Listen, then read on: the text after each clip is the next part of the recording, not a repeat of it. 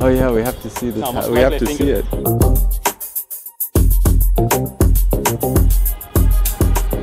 We just finished a trip up this tower. This incredible useless tower, and Stefano just said, which I think we can all agree on, that if his grandfather saw this, he would think it was the most beautiful job in the world to just drive this elevator up and down the tower every day. Only 5 people can go at a time, and it seems like an incredible ambition to build something so large and so pointless for a view. But look at the engineering of this thing, it's really unbelievable. It's also this time when it wasn't so strange to be super ambitious about technology, huh?